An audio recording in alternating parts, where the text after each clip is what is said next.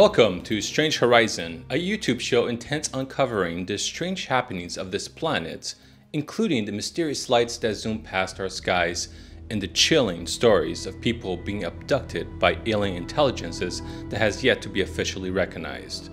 Well, at least for now, because it appears that the government is attempting to further investigate UFO cases and even go so far as to possibly categorize them and perhaps even determine if these crafts are piloted by some extraterrestrial alien intelligence. My suggestion to them would be go easy on the categorization process, maybe even stay away from generalized terms like grays. Otherwise, you may run the risk of being labeled an extraterrestrial racist in today's woke culture. Given that some extraterrestrial aliens are said to have no genitalia, it sure gives a whole new meaning to the concept of gender fluidity. Okay, well, I should probably discuss the news before I get myself into trouble. In the CBS News article titled "The Defense Department Announces New UFO Task Force," they mentioned that the DOD announced a new UFO task force to help the US government spot and identify unknown objects in the air and determine whether they pose any threats. The agency announced on Tuesday it is creating an Airborne Object Identification and Management Synchronization Group, AOIMSG. Man, I have to just stop right here and just quickly ask, who exactly approves the titles of these organizations? Me fail English? That's impossible. I mean, wouldn't it just be simpler to just call it the UFO group, or, I mean, if you insist in being formal, the UAP group? Okay, I get it. It's kind of cool to have long arcane acronyms that only your peers understand. Makes you feel kind of specialized. OMG, LMFAO. Anyways, this group is set to synchronize Washington's effort to detect, identify, and attribute objects of interest in special use airspace, and assess and mitigate any association threats to safety of flight and national security. An Airborne Object Identification and Management Executive Council, comprised of defense and intelligence officials, will oversee the new task force. Wow, yeah, can you imagine being one of those guys sitting in a bar attempting to answer a woman's inquisitive, "So, what do you do for work exactly?" "Well, I am an AOIMSG. She looks at you kind of inquisitively. "Ah, screw it. I study UFOs and the possibility that they may be piloted by aliens." I can tell you from personal experience that is a line that is bound to set you up for very lonely nights. So, back to the article. They write, "Incursions by any airborne object into our special use airspace pose safety of flight and operation security concerns and may pose national security challenges," the Department of Defense said in a press release. DOD takes reports of incursions by any airborne object, identified or unidentified, very seriously, and investigates each one. The task force is successor of the Navy's Unidentified Aerial Phenomenon Task Force, which released a report in June on their findings about UFOs, or what they call unidentified aerial phenomena. So, like I said, just UAP group, that would work. And look, we made an episode on that report, and to be honest, what I found to be incredibly interesting is not so much that there is a good fraction of cases that is still unidentified. What was more amazing is that of 144 reports originating from the US government sources, 80 of those involved observations with multiple sensors. Wow. Now that is something. Because for a long time, skeptics have been trying to claim that it's their job to not rely on anecdotal accounts from eyewitnesses. That's what argument from ignorance is. We know, not only from research in psychology, but simple empirical evidence in the history of science, that the lowest form of evidence that exists in this world is eyewitness testimony. If you come into my lab and you say, "You got to believe me, I saw it," and you're one of my fellow scientists, I say, go back, go home.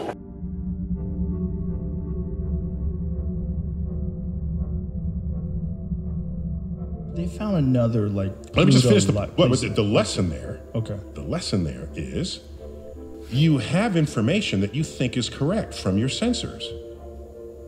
This was an observatory, a fine observatory. And you're going to say, this observatory says Neptune is misbehaving.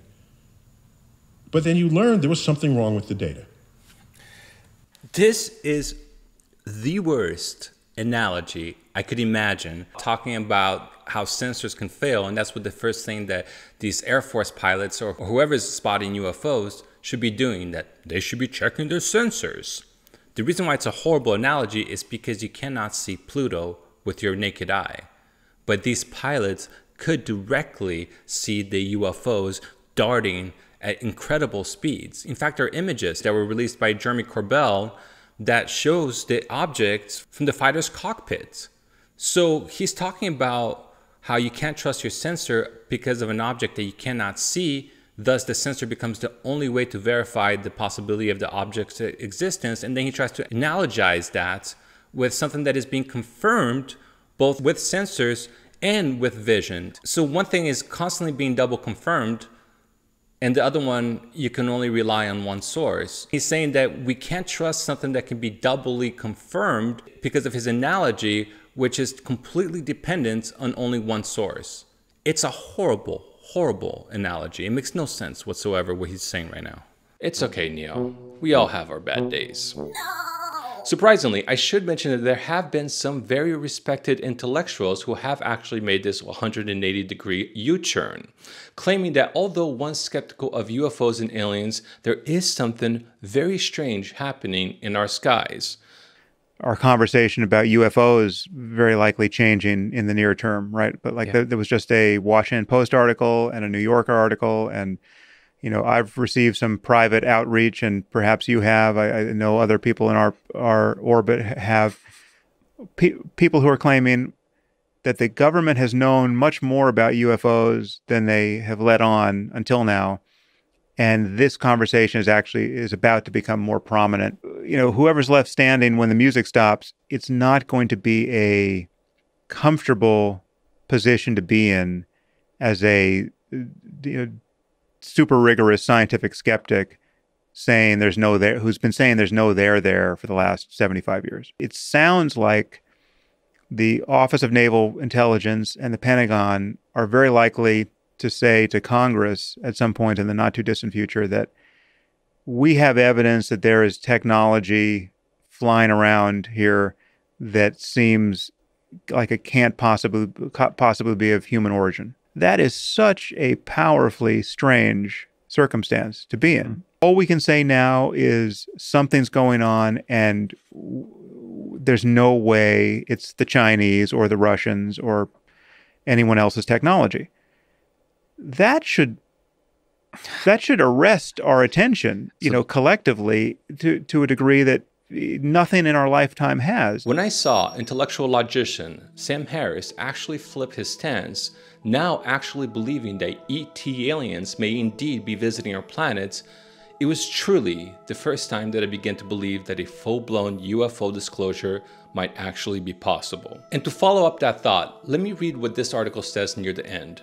And while they're still unsure what the objects actually were or where they came from, they do know one thing for certain. The objects were real.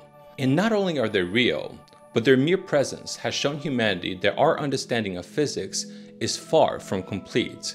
If you take a look at the New York Post article discussing the same story, they write, earlier this year, officials confirmed they had investigated 144 UFO sightings reported by government sources since 2004, including unexplained vehicles that traveled at speeds of up to 43,000 miles per hour and changed direction on a dime. Now, just to give you a sense of how fast that is, that's about 24 times faster than some of the fastest bullets we can fire. Now, I know Superman is said to be faster than a speeding bullet, but would he be able to catch a UFO that is actually going 24 times that speed?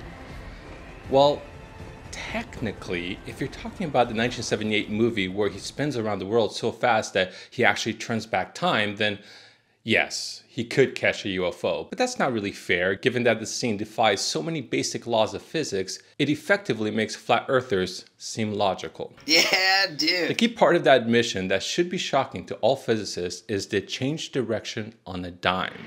Now, based on the simple laws of inertia, it is impossible to go that fast and change directions on a dime without 1, killing the occupants, or 2, sustain the structural integrity of the craft, if, for example, it is driven autonomously by some kind of AI. In other words, these UFOs seem to be utilizing physics properties we have yet to discover. If I were to make an educated guess, I would assume they found a way to harness the forces of gravity. This is something that is not currently recognized as being feasible by physicists. So outside of simply documenting and categorizing these crafts, it stands to reason that there is a lot we can learn from their mere presence in conjunction to their behavior they exhibit. Now you understand why it is irrational to assume UFOs could be foreign adversaries like the Chinese. China. China. China. China. China. China. China. So though I will be keeping my fingers crossed that this AOIMSG task force may actually be able to give a definitive categorization of what these crafts or objects are, I'm not really gonna hold my breath. I guess time will tell. Now, if by chance you missed our first episode, I just wanted to quickly mention that we do have a brand new video reaction segment called What in the World? So let's go ahead and teleport our way to the analysis pod. Okay, so this first video is about, well, it says here in the title, an alien caught on camera in La Junta. La Junta? I have no idea. Anyways, this is coming from Channel 7 News from Denver, from ABC. So yeah, let's take a look. Just about 4:45, and take a look at this viral video from La Junta in southeastern Colorado. All right, Vivian Gomez wrote on Facebook that her... Bro. Are you kidding me? Are they screwing with us? Is this like, are they like intentionally like trying to insult our intelligence? Or do they genuinely believe that people would actually think that this is an alien? What? Okay, let me rewind here. What did, you kidding me? What? This viral video from La Junta in southeastern Colorado. All right, Vivian Bro, Gomez wrote on Facebook. What kind of alien does the chicken wings, bro? I mean, what is this? That her security camera captured this on Sunday morning. There are people on Facebook who say it looks like Dobby from Harry Potter, or a ghost or an alien, or a kid in flip-flops and underwear. We think it looks like Lisa doing her Sunday morning dance. I don't know. Lisa, were you Bro, on Sunday? I know she was out of town. Give it away. this hurts, man. This genuinely hurts. Like, is that all that it takes? I just need to get an infrared camera on my backyard and have my kid run around like he's Conor McGregor? Yeah, you know who's back up in this mother. You tell me that's all it takes to get on the news nowadays? This is what they publish? Now, I can hear from the laughter that the news commentators think that this is funny, but like, man, what a waste of time. Like, I really think this is just a commentary on their belief of what alien believers are like. They're literally saying, oh, you guys are so stupid. I bet you think that this viral video is pretty funny. Come on, man. It's been seen by 11 million people. That's going to be the new dance craze right there. Well, Okay, I almost feel bad about showing that video. I almost feel like I should have picked a different video because that one genuinely hurts. All right, so next one I want to go over is this Superman video. Now, I know this is not exactly UFO topic, but I mean, let's be honest. Superman is technically an alien. So let's go ahead and analyze this scene, which has awesome acting. I'm being sarcastic, but this is after Lois Lane dies and Superman's freaking out. Here, can we put the audio on?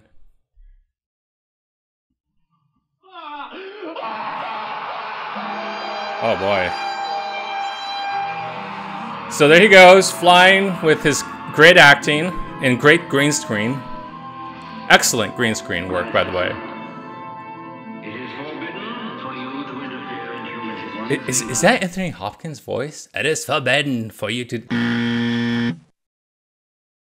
All those things I can do, all those powers, and I couldn't even save him. So now Superman is going to be a bad boy because he's doing what, you know, is forbidden.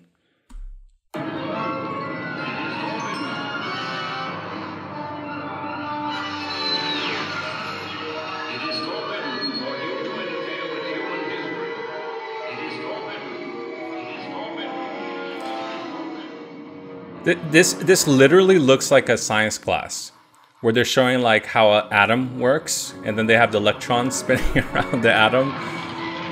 Okay. Okay. Yeah. No.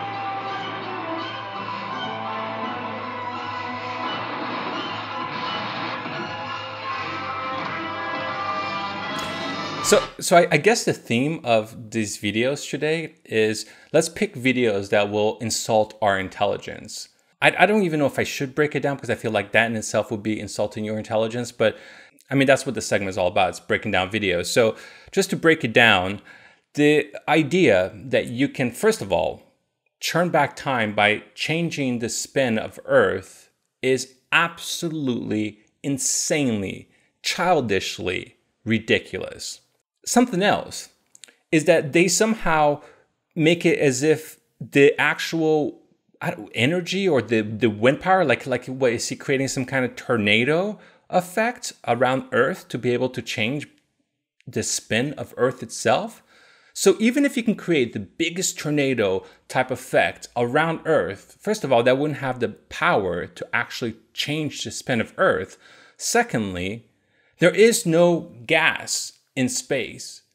There is no atmosphere that you can create a tornado-like force. So there's so many things that this thing is just getting completely inaccurate. Like you literally have to be like a 4-year-old. Like I mean, look, when I watched this as a kid, I did enjoy that scene. So this is like a kid's scene. This is like Harry Potter type, make-believe type stuff, because this is just not sensical in any way possible.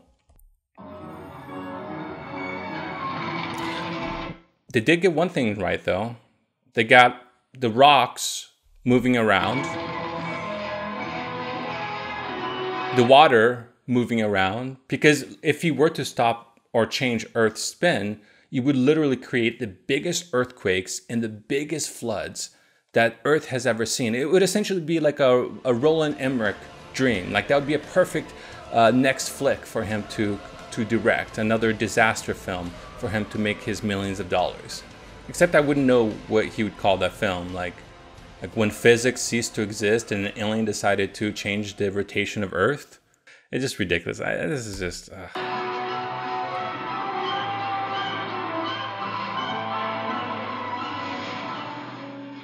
Oh, he's doing it again. Oh yeah, that's right. He has to turn back time forward again. Okay, so yeah, I mean, it's one of those scenes where it requires an immense amount of suspension of disbelief. I understand the concept of movie magic, but bro, that's like beyond movie magic. That's like make up your own rules about the very fabric of the universe itself and then sprinkle it with some movie magic type shit. That's what this is. Anyways, like I said, I hope I didn't insult your intelligence by showing those 2 videos. That is our segment of the day. I hope you enjoyed it. Okay, so just to finish off the episode, I just wanted to quickly reveal the RV image that we had selected. Unfortunately, I did not get any hits. And to be frank, the number of submissions was less than the amount of fingers that I had in one hand. So I'm not sure if the audience's interest justifies continuing the segments.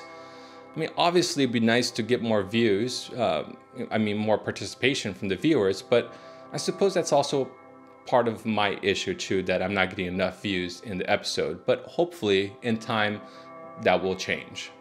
But I guess it wouldn't hurt to try it one last time. So I have selected an image from a random image generator and I've attached the image to a blank document that is titled with the following code, E79D2914BC.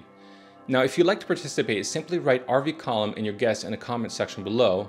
So yeah, let me just show you the last RV image. Hopefully you're not like George Norrie, who has a phobia of clowns. If you try to remote view and you actually got something that is close to that, I mean, yeah, just let us know in the comment section below. And once again, thank you so much for joining me. This is Felipe speaking, signing out.